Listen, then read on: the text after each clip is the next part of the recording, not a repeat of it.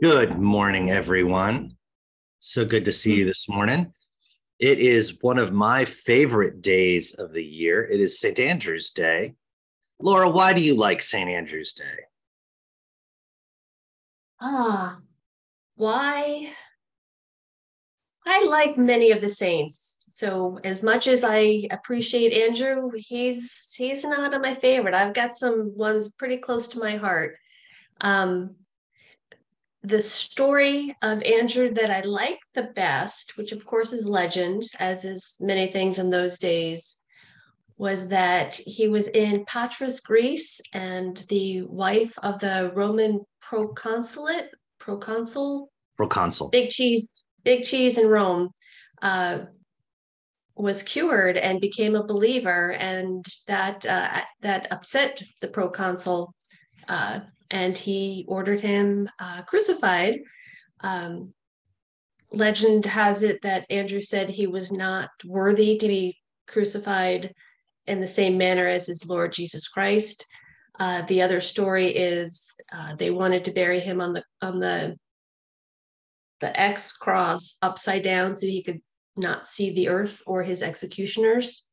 Um, and then the other bit is the story of the Scottish flag, which I just learned today. Is They were in battle in the 9th century, and Ogenes, pardon my pronunciation, the night before the battle prayed that St. Andrew protect them and he would be named the patron of Scotland if he did. In the morning, they woke up to a beautiful blue sky with fluffy white clouds in the shape of St. Andrew's cross. They took that as a sign and won the battle, even though they were heavily outnumbered. And that is the Scottish flag today. That is called the Saltire Cross. Yes. And yeah, so Andrew is the brother of our patron, Peter. So it was Peter and Andrew, and also James and John, who were sons of Zebedee, who were the first called. Andrew is, as you say, is famous for being crucified on the Saltire Cross. And this is a big day in Scotland, actually. There are multiple celebrations for St. Andrew's Day on a lot of different levels. The one that is my favorite is the Bobby Burns suppers that people will have, which is a massive haggis is brought to a table, piped in with people reciting the Robert Burns poetry, Ode to a Haggis. Anyway, it is one of those celebrations.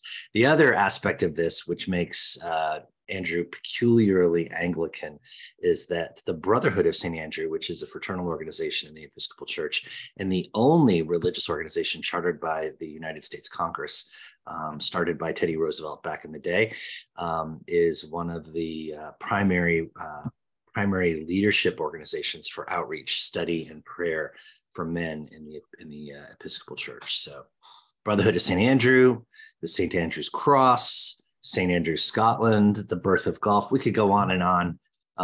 And of course, fishing. So, because he was a fisherman at heart. So all those things and more. So we remember Andrew, brother of Peter, follower of our Lord Jesus Christ, apostle, saint, and martyr. All right. And all around good guy. All around good guy. And I also really like this particular sculpture. It is a rather old wood sculpture that is in one of the museums in Scotland. So I think it captures some of that soul of the fisherman saint. Please like and subscribe, hit the bell for notifications, follow us on Facebook, give us all the support you can on our socials so we can welcome others home to St. Peter's, but know that we're happy to have you with us. If you have any intercessions or thanksgivings, feel free to tender those in the comments. And I see that Betty Lemansky is on. She is our native Scottish lass. She is a wee baron of Scotland, and we are Hey, Betty. And we're glad to have her with us. So on we go.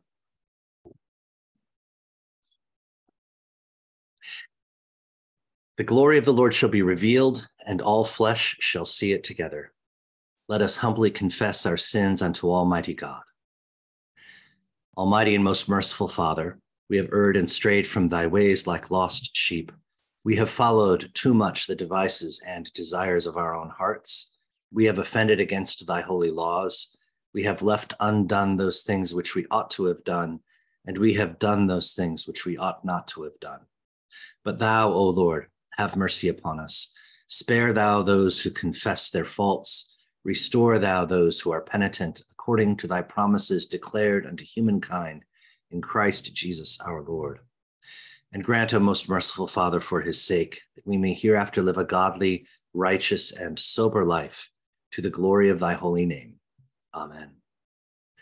The Almighty and merciful Lord grant us absolution and remission of all our sins, true repentance, amendment of life, and the grace and consolation of his Holy Spirit. O Lord, open thou our lips, and our mouth shall show forth thy praise. Glory to the Father, and to the Son, and to the Holy Spirit, as it was in the beginning, is now, and will be forever. Amen. Alleluia.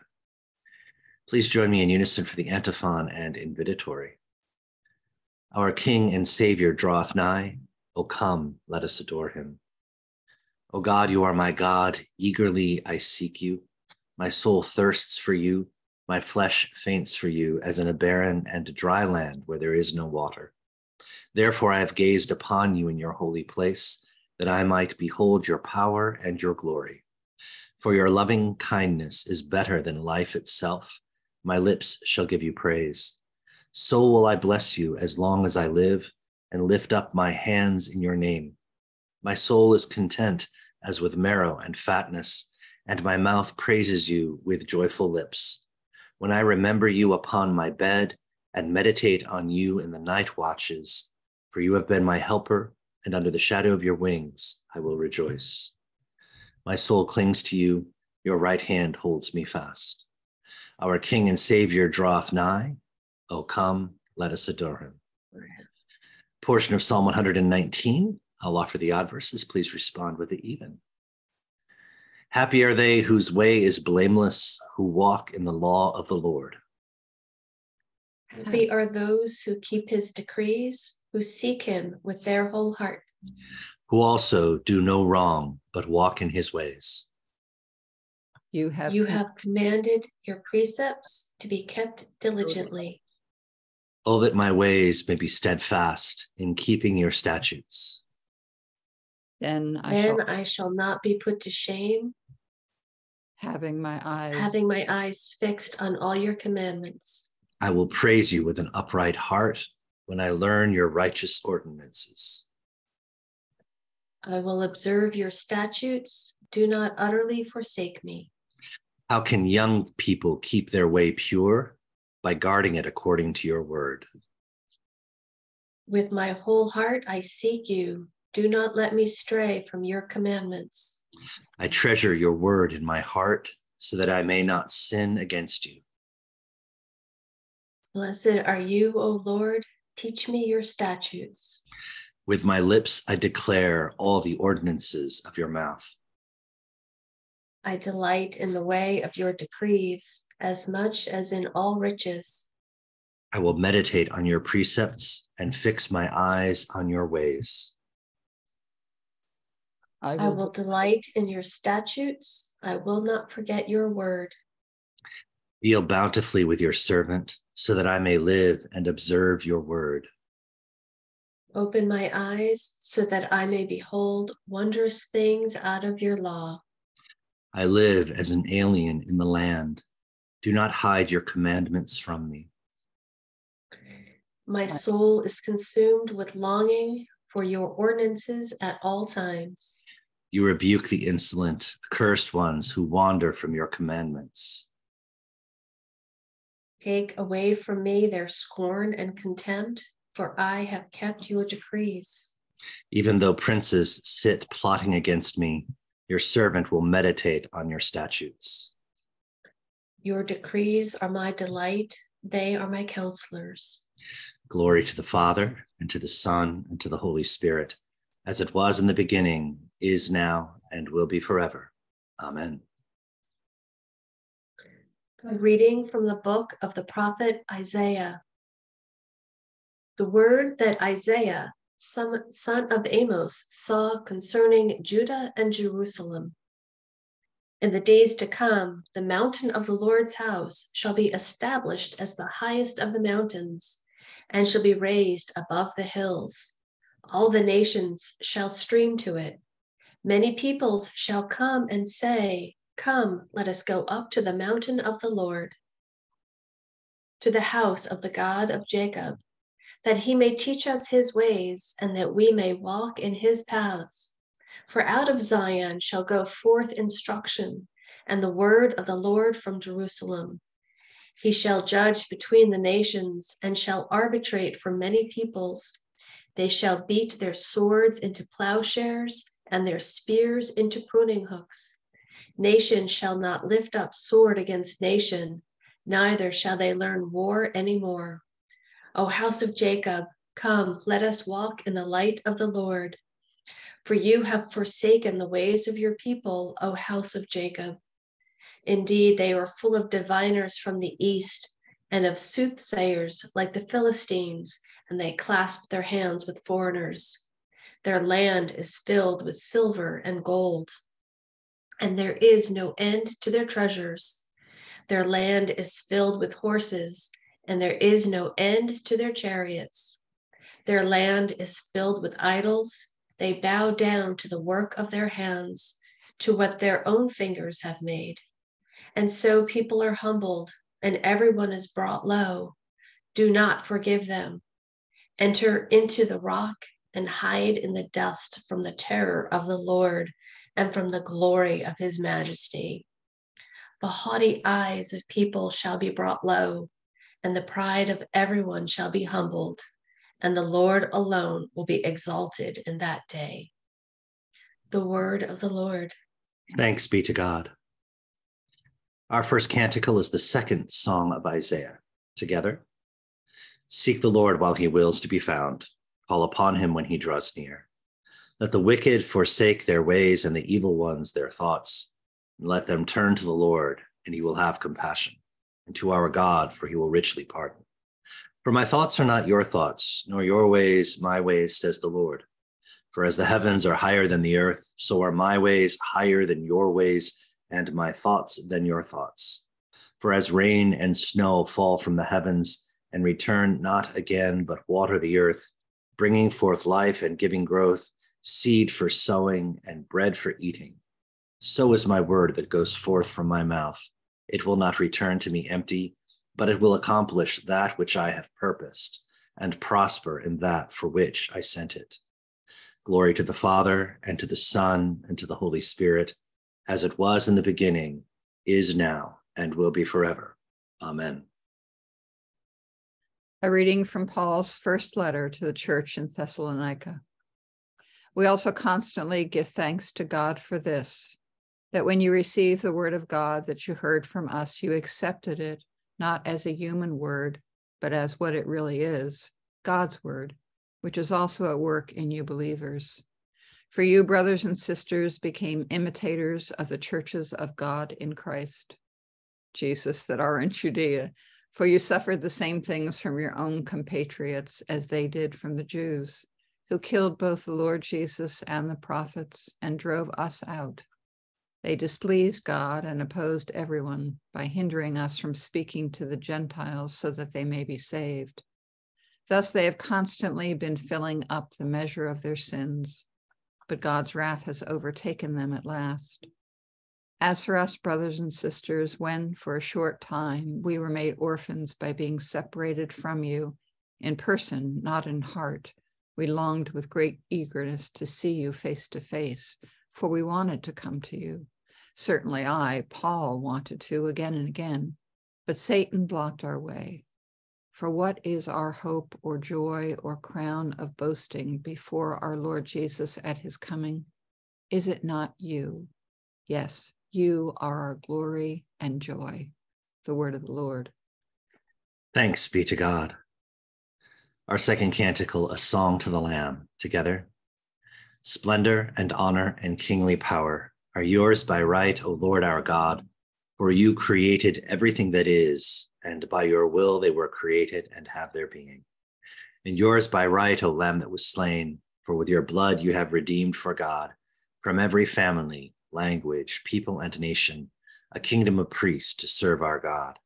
And so to him who sits upon the throne and to Christ the Lamb be worship and praise, dominion and splendor, forever and forevermore.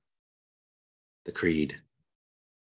I believe in God, the Father Almighty, maker of heaven and earth, and in Jesus Christ, his only Son, our Lord, who was conceived by the Holy Ghost, born of the Virgin Mary, suffered under Pontius Pilate, was crucified, dead, and buried. He descended into hell. The third day he rose again from the dead. He ascended into heaven, and sitteth on the right hand of God the Father Almighty. From thence he shall come to judge the quick and the dead. I believe in the Holy Ghost, the Holy Catholic Church, the communion of saints, the forgiveness of sins, the resurrection of the body, and the life everlasting. Amen. The Lord be with you. Let us pray. Our Father, who art in heaven, hallowed be thy name. Thy kingdom come, thy will be done, on earth as it is in heaven. Give us this day our daily bread, and forgive us our trespasses, as we forgive those who trespass against us. And lead us not into temptation, but deliver us from evil.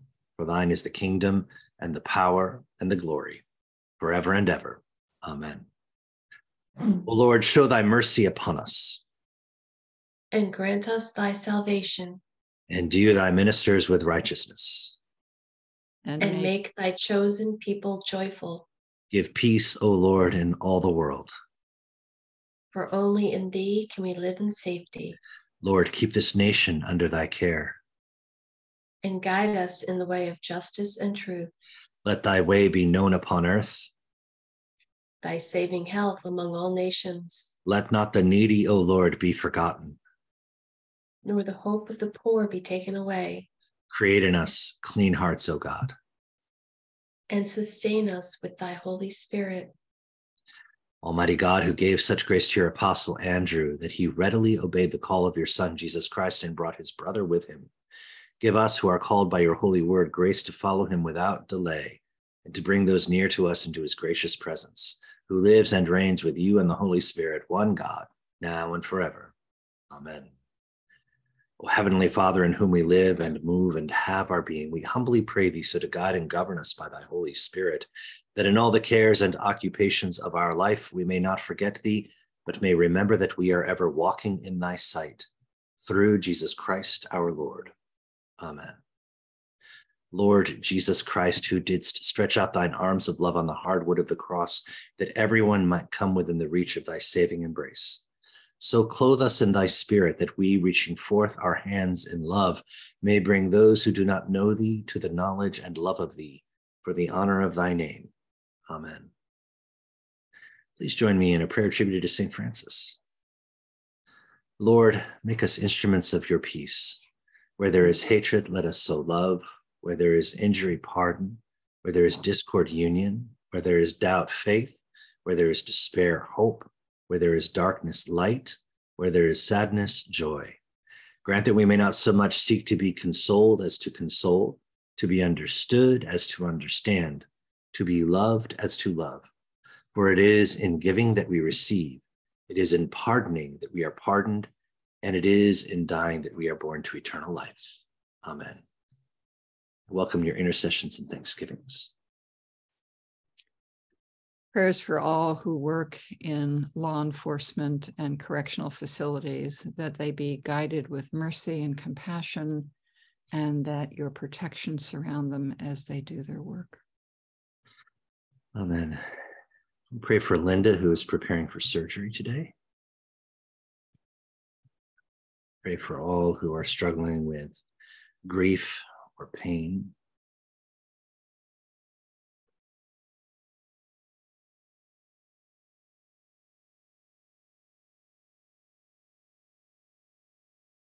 In the Anglican cycle of prayer, we pray for the Diocese of Niamey, the province of the Episcopal Church of South Sudan.